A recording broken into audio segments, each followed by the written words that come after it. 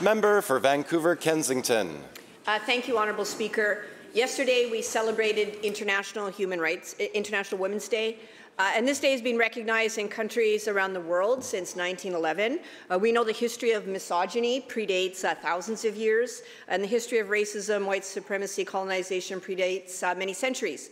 But it's a day to celebrate the social, economic, cultural, and political achievements of women. Women like Baljit Sethi, a community advocate for refugee and immigration rights in BC, who founded the Immigrant and Multicultural Services of Prince George, and Karen Joseph, co-founder and chief executive officer of Reconciliation Canada, and Hiri Hyoda Shimuzu, who was an activist and educator in Vancouver and one of the first Japanese-Canadian women to receive a teacher's certificate.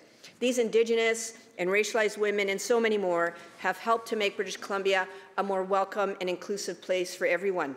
But International Women's Day is also a call to action to accelerate women's equality. Just this past week, the Office of the Human Rights Commissioner released its report following an inquiry into hate in BC during the COVID-19 pandemic. It's shown a light on racism and hate incidents that continue to impact Indigenous, Black, and racialized people in BC. And it's exactly why having an independent Human Rights Commissioner is so important. Through our historic Anti-Racism Data Act, we're taking an intersectional approach to dismantling systemic racism. We're implementing this act in partnership with Indigenous, Black, and people of color so that together we can safely and securely collect data to shine a light on barriers people face when accessing government programs and services. And through the Resilience BC Anti-Racism Network, we're investing in our communities, providing people with the tools they need to address hate in their communities and advance anti-racism efforts. Behind all this important work, we have so many strong, passionate Indigenous and racialized women breaking barriers, standing up for change, and fighting for the rights of all people.